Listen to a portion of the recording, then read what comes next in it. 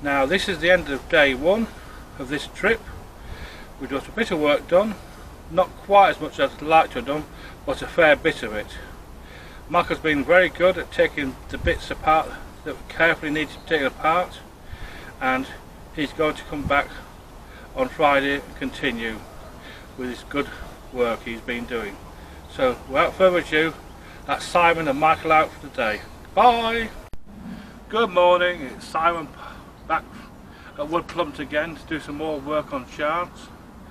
Today we're going to continue to tackle the transom, taking off the original plywood skin off the back of the boat, and then hopefully get on to some more jobs, including the rib repairs, and also try and sort out the starboard deck where the actual beam shelf and the can are in the wrong place, and to try and prop up, or at least clean up the area so that she can be supported on the starboard hand side and brought back into shape again.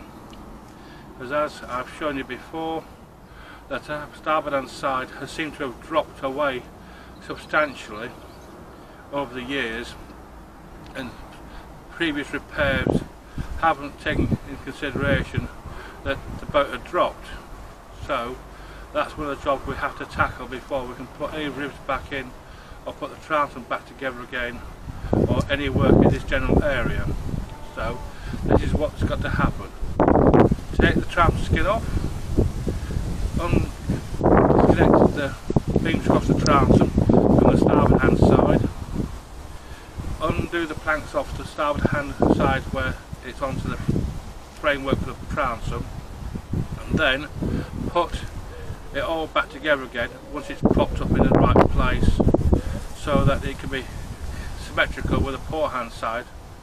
The port hand side, although it appears to be the framework is very rotten and will have to be replaced, at least that side is actually in situ as it was when she was built. So it's disconnect the starboard side, prop it up and make it symmetrical with the port hand side after patterns are made of the port hand side framework. Then that will be removed, re-put back in, re-fastened to the planks, and then the same thing will happen to the starboard hand side. Take the framework out, position it back in the correct place, refix it, and then we'll have a fighting chance of getting the boat back in the right shape at the stern. Then we'll be bolting the boom shelf to the frames to strengthen the whole area up. But that's what's got to be done over the next few days and few weeks as we progress on this job. So without further ado, I'm going to sign out now and get on with the work. Hello, it's Simon again from Life's a Gamble, so let's take a chance. Unfortunately at the moment I've been caught out by a rain shower, which I hope will pass over shortly, so I can continue on the work on the transom. So far it's going reasonably well, with much of the plywood coming off quite easily, apart from some bits which have well and truly stuck on.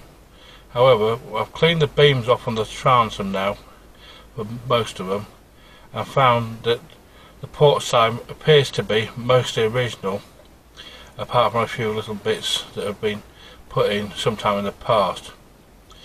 But the starboard hand side is a completely different matter. There is no quarter-knee. On the port hand side there is. The gunnel or beam shelf is in one piece, not two, and all the bits on the port hand side appear to be original and in reasonable condition, although they will need replacing because they are getting towards the end of the useful life, and also much of the fittings put together in that area of the boat were galvanised steel. A lot of the galvanising has gone away and the bolts are actually seized in the wood, which means they're going to be very difficult, if not impossible, to remove. Therefore, when the teak deck comes off, because the hole in the back of the boat, which will need to be done to take work on the deck beams and the transom, that's going to be when I'll make new knees for the quarters, possibly this time made out of laminated oak rather than grown oak frames, which is what they were originally made out of. But such is life. We can only help to get through all this somehow. So that's it. Hello, it's Simon again. It appears that the rain's in for the day now, and so I'm going to call it a day, come back early tomorrow and get on with the boat tomorrow, because at the moment there's no point in getting wet.